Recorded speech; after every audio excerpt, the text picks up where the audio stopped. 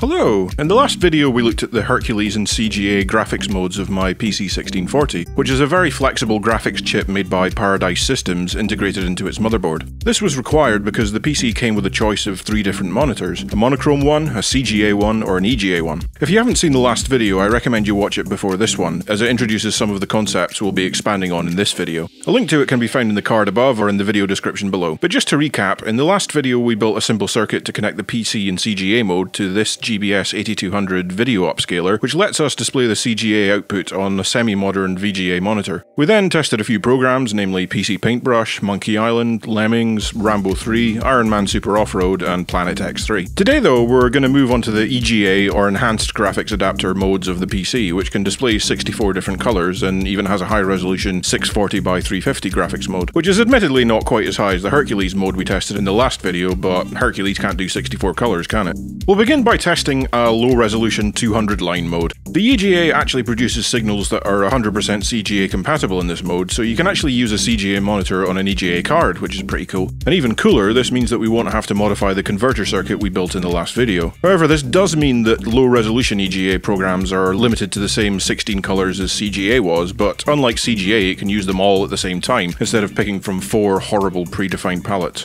Just as an aside, I didn't initially realise that EGA low-res used a CGA-compatible output, and thought that the graphics chip in my PC was just broken because it wasn't producing the 64 colours. I ended up desoldering and replacing the chip with one I found on eBay, almost broke the PC in the process, and ended up just wasting a lot of my time and money. Ah well, you live and learn. So after setting up the PC's dip switches to EGA 200 line mode, I fired up Monkey Island, and doesn't it look fantastic, especially when you compare it to the Hercules and CGA versions. Next, let's try SimCity. We finally get to see it in pretty colours, although this is the lowest resolution mode the game supports. In fact, I imagine many fans of the game would prefer the black and white CGA mode we tested in the last video, as it's got twice the horizontal resolution. Rambo 3 looks much better, particularly in its depictions of Sylvester Stallone, which are practically photorealistic when compared to the nightmarish renderings in the Hercules and CGA modes.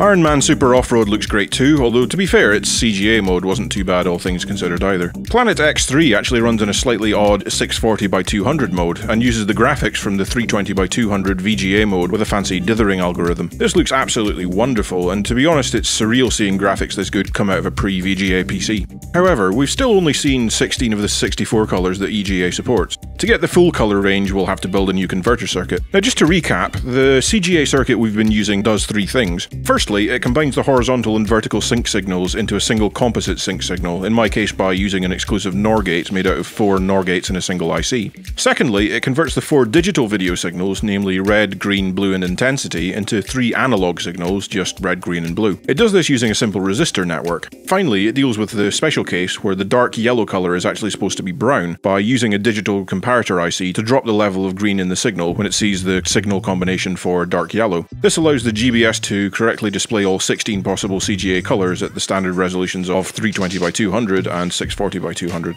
Now the EGA supports 64 colours by basically expanding on the concept of the intensity signal. But instead of a single intensity signal, there's instead a separate intensity signal for each of the red, green and blue signals. This gives us 2 digital bits for each colour, a least significant bit and a most significant bit. This makes a total of 6 signals. To convert our CGA circuit to EGA, we could simply move the resistors going to the intensity pin to each colour's least significant bit instead. However, that means we won't be able to support CGA anymore. I decided to try and build one circuit that could handle both EGA and CGA using as few components as possible. Now going back to the CGA circuit requirements we mentioned earlier, our circuit still has to do all these things, plus support the additional per colour intensity signals required by EGA. EGA and CGA both use the same connector, but the pins do different things, so we need to be able to switch between the 2 different modes. One possible way would be to build a separate EGA digital to analog circuit, then have a switch to select between them, but that would require a 3-pole switch or maybe some kind of analog multiplexer IC or something. That's just adding more complexity. A more efficient approach would be to just use the EGA's digital to analog circuit and come up with some digital logic to convert the CGA signals to EGA first if needed. This means we only have to have one digital to analog circuit and we can just do the messy switching with digital logic. But what kind of logic?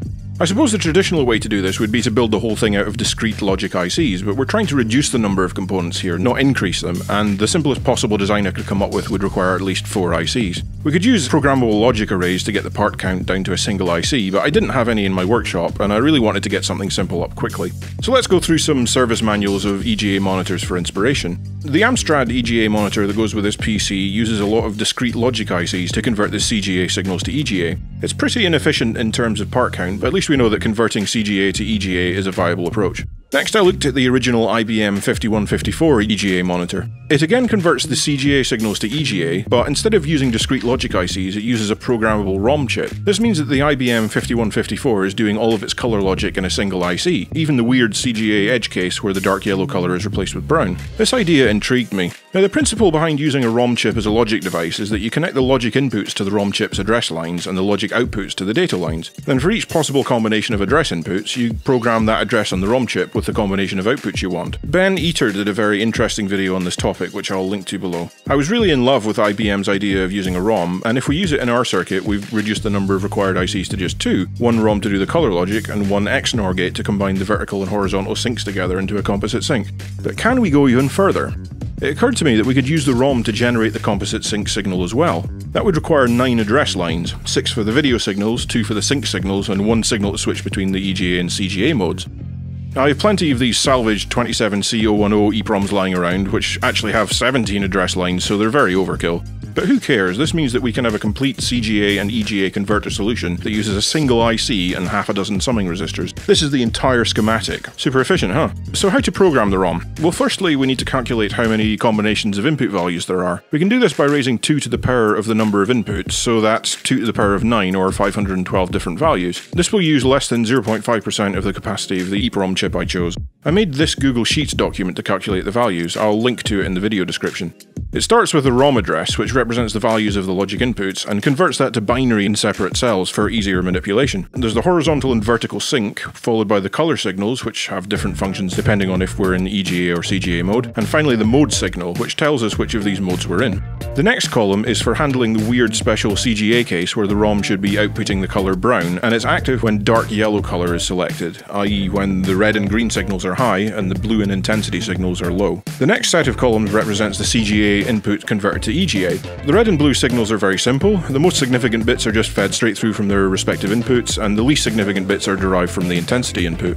The green signals work slightly differently if we're in brown mode. In this case, the most significant bit gets swapped with the least significant bit, therefore reducing the amount of green in the signal and displaying brown instead of dark yellow. This set of columns represents the final output values. The first column is the composite sync signal and is generated by running the horizontal and vertical sync signals through an exclusive OR function. The next signal is simply the inverse of that, as I wanted to be able to experiment with different sync polarities. Finally, the last 6 columns are the final color values. Depending on whether the mode bit is enabled, these columns are either copied from the CGA mode values in the previous column group, or just copied from the original inputs, which is required in CGA mode. The final column is the actual output value that will be stored at that address in the ROM. All we have to do now is program this table to the ROM chip. To make this easier, I wrote a super simple Google script to convert the output list to a binary file, and you access it from this menu marked funky stuff. When you click convert to binary, it creates a file called egadecoder.bin in your Google Drive that can then just be programmed straight to the ROM chip. I used this super cheap TL866 programmer to do the job. All that was left to do now is build the circuit, and I decided to solder it together on a proper piece of strip board because I was really getting sick of the mess of solderless breadboards I'd been using till now. As you can see, we have the 9-pin connector at one end that connects to the PC. The signals from this get fed into the ROM chip we just programmed, and the ROM chip outputs the 6 digital EGA signals to these summing resistors. The resistors convert the digital signals to analog and then output them via this pin header at the end of the board. In addition to this, we have a switch to tell the ROM if we're in CGA or EGA mode, and another switch to invert the sync polarity, which I'll go into later. Finally, there's a USB connector to power the circuit. The ROM needs 5 volts, USB provides 5 volts, so it was a no-brainer. So after building the circuit, I tested it in CGA mode, and success! Everything works perfectly, even the brown colour is coming out correctly with no propagation delay issues. The colours look slightly more blurry than before, however, I suspect because there's no buffering on the ROM's outputs, but I'm very happy with it for now. Switching to EGA mode clearly does something with the colours, but we'll need some software that supports all 64 EGA colours to test this properly. Now remember I said earlier that most low-resolution EGA programs were limited to the basic CGA 16 colours? Well, there are some exceptions to this rule. As it turns out, EGA graphics cards are perfectly capable of outputting the full 64 colours in low-resolution mode, but most EGA monitors, including the original IBM 5154, will just ignore these extra colours. This is presumably because IBM wanted people to be able to use EGA graphics adapters with older CGA EGA monitors. Now, the way that EGA graphics cards are supposed to tell the monitor to go into 64 color mode is by inverting the vertical sync signal. The vertical sync signal normally looks like this yellow line, where it's low most of the time, but it goes high during the vertical blanking period. In 64 color high resolution mode, however, it does the opposite. It's high most of the time and low during V-blank. Auto-switching EGA monitors, including the original IBM 5154 and the Amstrad PC1640, used a sync polarity detecting circuit like this to determine what mode it should be in. It really couldn't be simpler. It basically just uses a resistor and capacitor to filter out the V-blank pulses. Then if the output is high, it switches to 64 color mode. Unfortunately, this means that they can only be in 64 color mode when the vertical sync is normally high, and vertical sync is always normally low in low resolution. So these monitors can only do 16 colors in low resolution mode. However, some third-party EGA monitors, such as the NEC Multisync 2, had a physical manual switch that can force the monitor into 64 color mode. This means that they're capable of displaying 64 colors in low resolution, and a very small number of programs were written with these monitors in mind. Of course, thanks to our fancy circuit, we can just switch between 16 and 64 color modes anytime we want, so let's put it into 64 color mode and have a play with these special low-res programs. Of course, PC Paintbrush supports these modes because it supports bloody everything. Here I have my scope hooked up to the two red signals, and you can see as I change the background colour through different levels of red, it goes through the four combinations of the two signals in turn, so we're definitely outputting 64 colours. Also note that H-sync is normally low, so as I said earlier, this mode wouldn't work on an auto-switching EGA monitor. One game that supports these modes is Iron Man Super Off-Road, which asks you if you have a switchable 64 colour monitor on startup.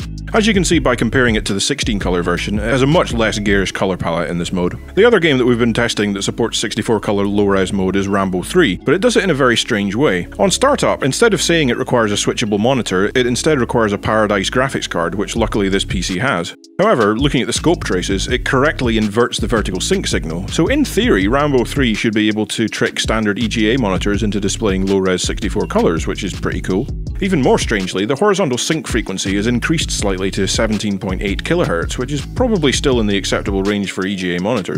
I can only assume that this is some weird mode that only works on Paradise graphics cards and wasn't available on standard EGA cards, but if anybody knows more about this, give me a shout. Anyway, in 64 color mode there actually seems to be less color detail in certain parts of the screen, like in these enemies. Oh well. I guess all there is to do now is investigate the high resolution mode. Now, unfortunately, the GBS doesn't support horizontal frequencies much higher than 15 kHz, so 21 kHz high-resolution EGA mode is out of the question. Or is it? You see, 15 kHz is a limitation of the GBS's firmware, not a hardware one. The TVIA chip at the heart of the GBS is perfectly capable of syncing to a 21 kHz signal, just the somewhat basic firmware on the GBS board isn't set up for it. Luckily, one very clever human being known as Rama has deciphered the somewhat inadequate leaked documentation and written code to control the TVIA chip with many more options than the default firmware. He released it as the GBS Control project, which runs on one of these ESP8266 boards. To use it, you simply download the GBS Control code to the board and then connect it to the GBS. This adds a so-called medium resolution mode and will allow it to sync to 21 kHz EGA signals. So I switched my PC to high-res EGA mode, powered it on, and success! We're getting lovely high-resolution text, although not quite as good as the Hercules. The video is a bit unstable, but it's good enough to test a few programs with, so let's get on with it. As is tradition, we'll start with PC Paintbrush. Even though it calls it 16 color mode, it does in fact support all 64 colors at the lovely high resolution of 640 by 350. SimCity's high-resolution EGA mode is probably the best way to play the game, since it's almost as high-res as the Hercules mode, and it's in full colour. Isn't that just delightful? Now, Lemming's EGA mode is high-resolution, but only for the menu screens.